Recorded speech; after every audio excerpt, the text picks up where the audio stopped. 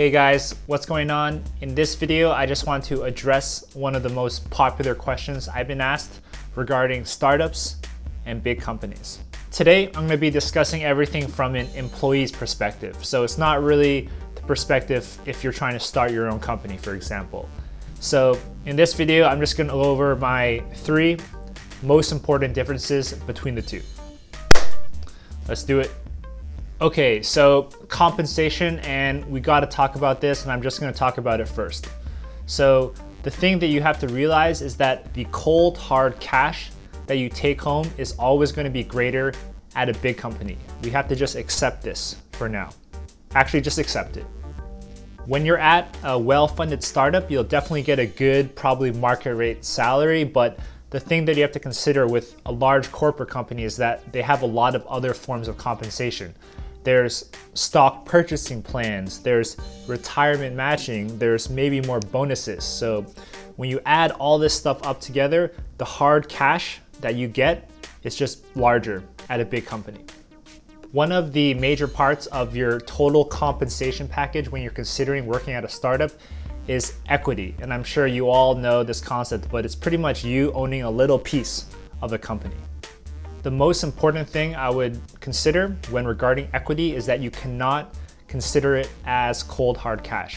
You can do all the math. What if this startup gets bought for $2 billion? I'll have so much money, but actually never do that kind of math. It'll probably make you overthink things. And when you get your equity, it's more of a goodwill for you to do a good job, but do not consider it as cash, all right?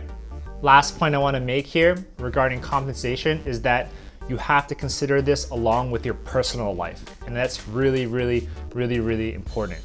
If you have a lot of responsibilities in your life, you might have a family, you have medical expenses, you got to help out your parents, then you probably need cold hard cash today.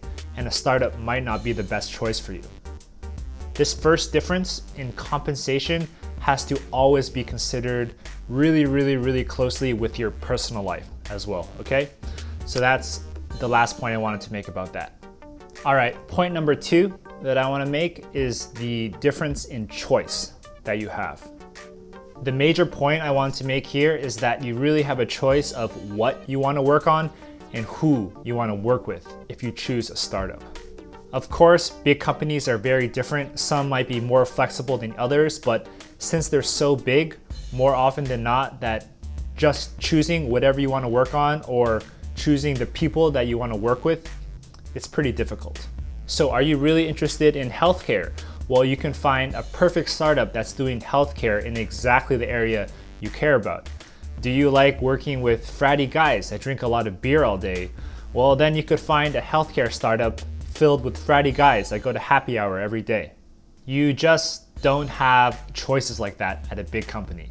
For me personally, I think having the choice of the people I work with is probably the biggest benefit and luxury, and this is something I just value a lot.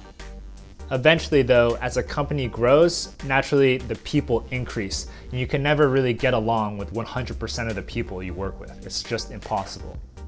Okay, so the last, third, and final point I want to make is regarding responsibility and condensed experience. So at a startup, it's almost guaranteed that you're going to take on more responsibility.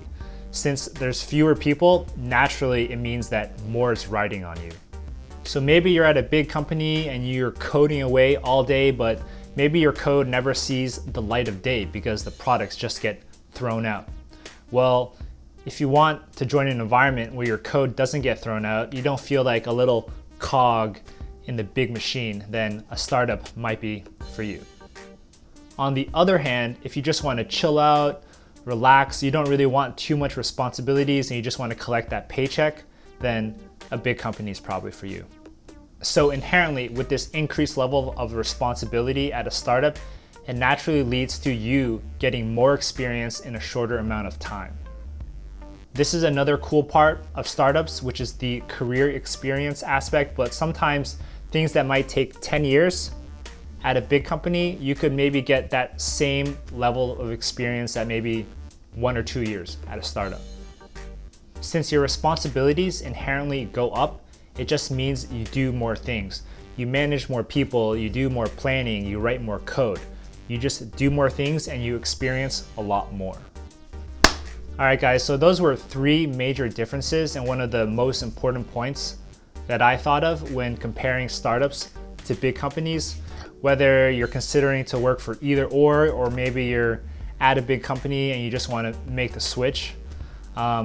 There's obviously a lot more differences out there that you can do your own research on, but these are just my top 3. And with any decision you make with your career, just do as much research as possible, because this stuff is, it's affecting your life. So it's really important. So I hope these points helped you, and hopefully you can make an informed decision if you're thinking about this. And as always, just do what you really want to do. All right? So see you next time.